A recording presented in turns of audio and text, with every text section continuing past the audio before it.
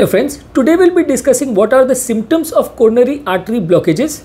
Usually the patients, if at all they are having blockages less than 70%, they can be asymptomatic for a prolonged period. A large majority of these patients have almost no symptoms as long as the blockage is less than 70%, even when it involves the big vessels.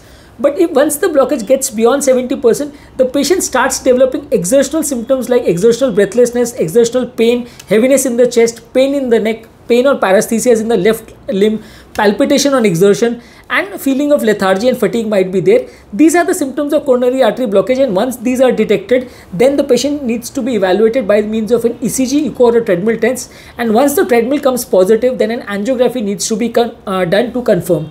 Patients having blockages in small vessels may be asymptomatic for long periods, and even once the vessel is occluded also, then also the patient might be asymptomatic. Large vessels have more symptoms, small vessels have less symptoms.